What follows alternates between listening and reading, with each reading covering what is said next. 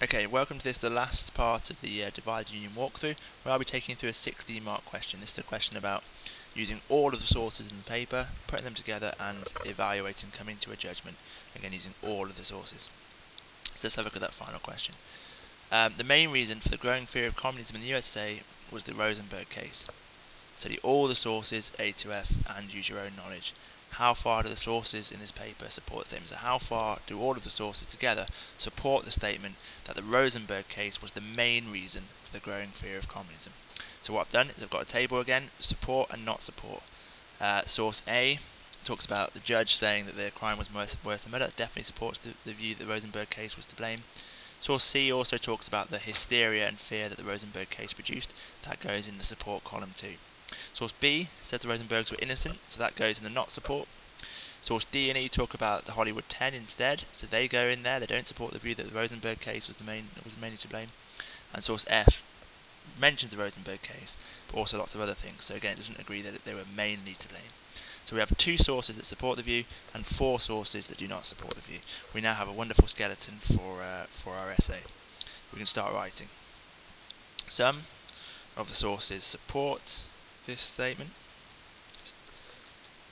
such as sources A and C.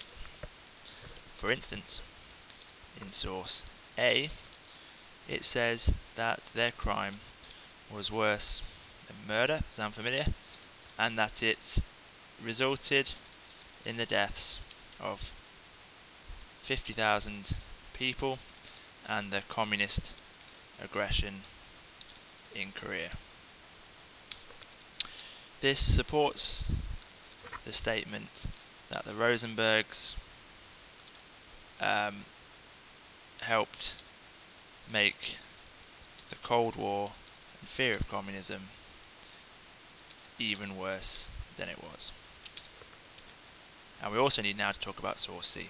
Source C says that the Rosenberg case caused hysteria and fear, and that it was needed in order to create fear in the American people about communism, and therefore help to carry on the Cold War.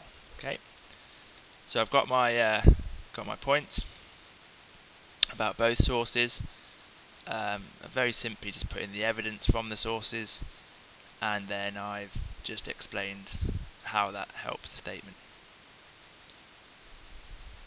Okay, so again, it's just very much a case of just stick in point, evidence, explain about about why these things support the statement about the Rosenberg case. And then we go into the case against.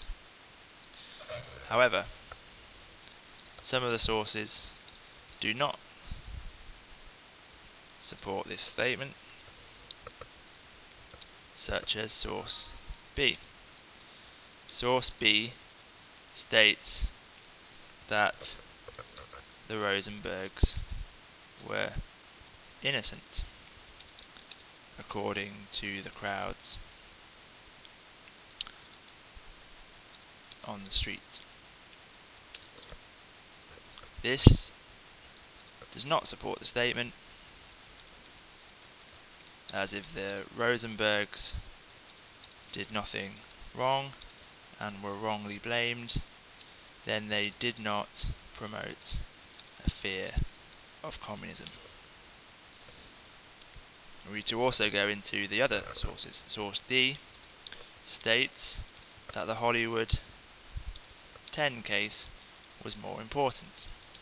For instance, it shows people protesting and marching against the targeting of the Hollywood 10.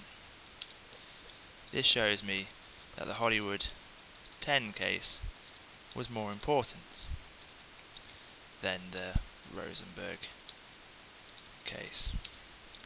Source E also states that actors were good Americans and that they resented the accusation that they were not patriotic.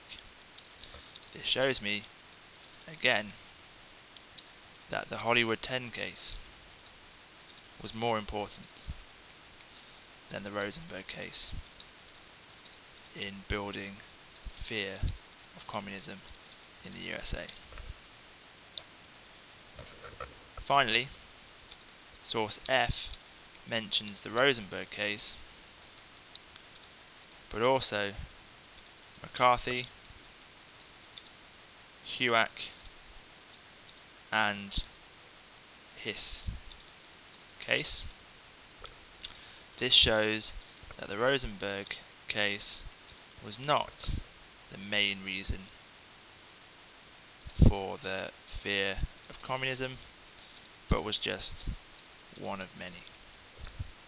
Okay, so again, I've got against the statement, I've got the sources, and I've been able to sort of just do point, evidence, explain of each source and how it does or does not, in this case, support the statement. Okay, remember, every time you make a point in this exam, you need to back it up with detail from the sources. You can see that these paragraphs can be quite long.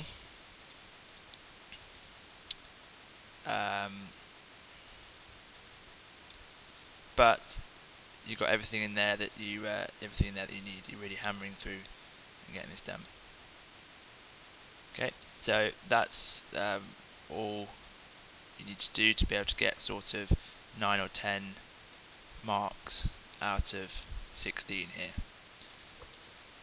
Now, you might be thinking, what more do I add? Well, because in order to add an extra additional marks, you need to start thinking about which of these sources are reliable or trustworthy or not. So, source A, B, C, D, whichever one you want, is not reliable because it's written by an actor, it's only a photograph, it's only a moment in time. So, and then you go on to maybe say source E or F is trustworthy because it's from a history book, it uses both sides. You can really put some analysis in there if you've got time about the reliability and the trustworthiness of the source. But then finally, you need to be able to have a conclusion. In conclusion, the sources disagree, because that's where I've got most of my sources, disagree to a large extent with the statement. Although they mention the Rosenberg case, they also mention other main reasons and factors, including Hiss, Huack, Hollywood 10, and McCarthy. All of these combined to produce a fear of communism. Just a nice snappy conclusion to round it off with and get your 12, 13, 14, and maybe if you've done this bit, 15 or 16 marks out of 16, and that'll be your last ever question that you'll ever have to do in history. Congratulations. Keep working hard. Thank you very much.